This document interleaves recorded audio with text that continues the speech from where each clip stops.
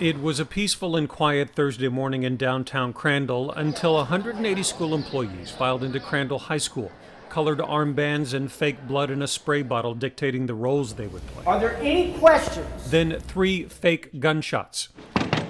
Go. In room 138. And a pretend gunman emerging to roam the halls. An EMS worker firing blanks to make the scenario. All that much more real. 13 different police agencies responded. If you guys want to go straight, we can go left. Stepping over actors playing dead and searching the labyrinth of rooms and hallways for several fake gunmen. Use your hands. Until the threats Press. were eliminated. 704, be advised.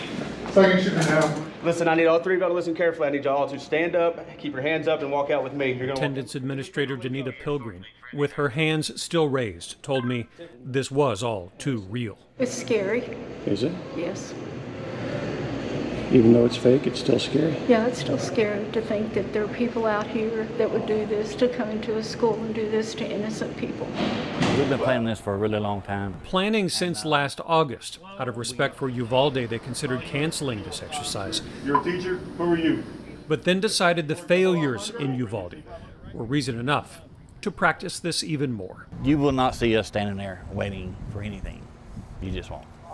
That's not how we're trained. This is valuable to our first responders, and in light of Uvalde, it will help us get stronger and be better. Ambulances, medics, and a life flight helicopter were part of this very real exercise too, one they hope will improve responses and reaction times and give teachers more confidence. Yeah, it got to me. In case the unthinkable ever comes to Crandall too. In Kaufman County, I'm Kevin Reese.